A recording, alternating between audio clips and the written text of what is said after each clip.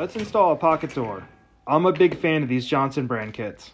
The rough opening needs to be 84.5 inches tall and the width is 2 times the door plus 1 inch.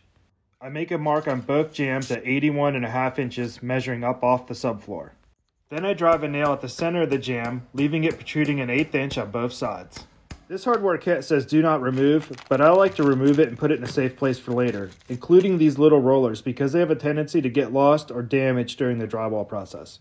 Depending on your door size, you may have to trim your kit, but they give you all the door sizes clearly marked out for you.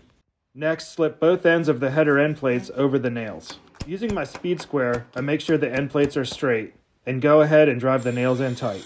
Now I add 3 screws to the passage side of the header. Then before screwing the pocket door side, I use my level to make sure the header is level.